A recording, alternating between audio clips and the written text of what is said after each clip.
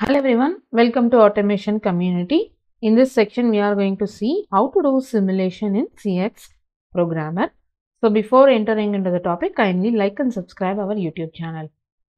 So let's see how to do the simulation in CX Programmer. So let's open CX Programmer. So let's take one normally open contact. So I'm going to take one contact and I'm going to name this as with address PB1 and the address is 0.00. So let's take one coil, give some address and name. Now the inputs are in left side and the output is in right side. How to connect this contact and motor means you can make use of this horizontal line. So just choose the horizontal line, click here, so it will make a path.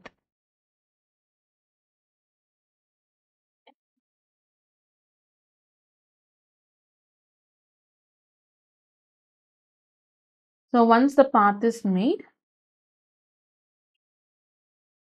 that's it in the first run. So just click escape. I'm deleting the extra line. Right. Now we have one normally open contact and one motor. So I'm going to turn on this motor using one open contact. So let's save the file. So I'll show you how to save the file. So already it is saved. So I'm going for the save as option.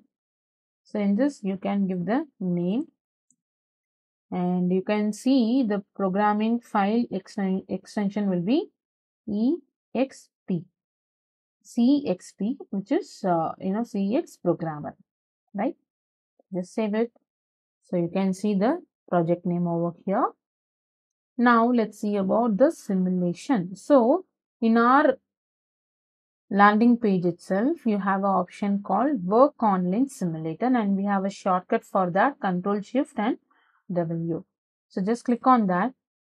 So once you click, a program downloaded to PLC. That means what? In the simulation mode, it will assume that there will be a default PLC, like virtual PLC is there, and we have to download the program from software to that PLC, right? So this is a virtual PLC kind of. So once it is entered into the simulation mode, you can see a rail becomes a green color over here. The rung over here is green color. That means what? It is in run mode. Right? I have told you in our previous section, right? In a simulation mode, we will be seeing a run mode. So in this, you can able to edit this input. So now this positive rail and this is negative rail. So positive rail is carrying a flow, the input flow, right? So this flow have to reach motor to turn on a motor. So how this will get to reach motor means we have to turn on this push button, right?